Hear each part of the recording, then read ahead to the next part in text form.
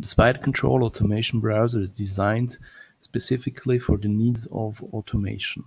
In this video, we will show how to create a solution which allows for seamless integration, seamless navigation to HTML5 based web pages which are served directly from a PLC, as well as an integration of a camera which links directly to an H.264 codec using a rtsp URL without necessity to have an additional website included.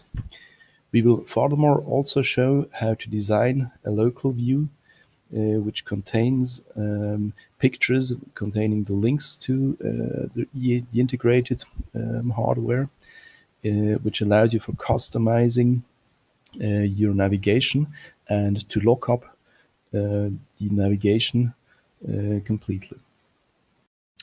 So what we have here is our automation browser featuring a station list showing all the possible destinations, all the possible sources of web HMIs. The microbrowser, the automation browser, is able to visualize all existing web HMIs. For instance, such codices v3 from a Wago PLC. The latest thing we did is we have integrated a native H.264 video codec, so we can also directly connect to video cameras and return from there. Next thing we could do is we say, okay, we don't want to see the station list, we would like to customize this.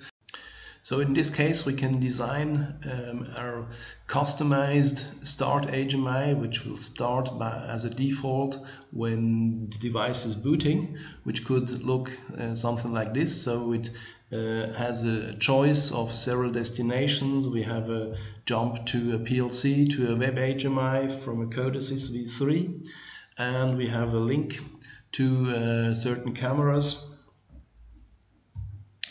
which we can directly navigate to and back again.